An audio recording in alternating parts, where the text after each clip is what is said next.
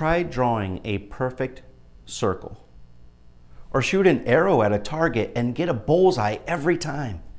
Impossible? Well, there's a reason for that. Let's back things up. When God created man and woman, He had such sweet fellowship with them. He created man and woman in His image, in His likeness.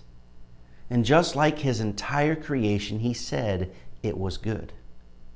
Now, God didn't want a robotic relationship with humanity. Love is not love if it's forced or programmed, so He gave them free will. They had choices and variety, and God allowed a choice for them to love Him back or disobey.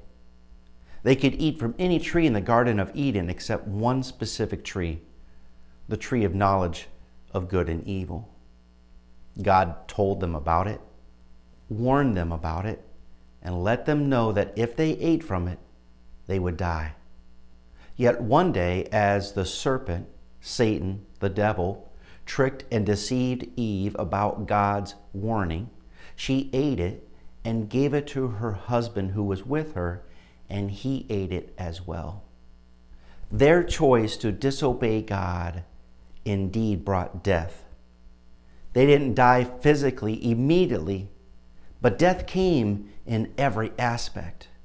For example, farming would require harder labor. Childbirth would be painful. The relationship between humans would involve conflict. It would bring inner turmoil with guilt and shame. There would be spiritual separation between them and God.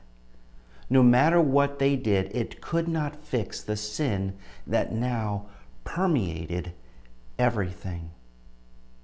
Like trying to draw that perfect circle or hitting the bullseye on the target, they would fail and miss over and over and over. It would be passed on to their children, and they would sin as well for generation after generation, including you and me. All have sinned. Sin isn't just in those who kill. Even the smallest lie is evidence of sin. Because of sin, we are eternally separated from God because He is perfect and we are not. But that's not the end of the story. How do you explain all the evil that happens in the world? And how have you sinned?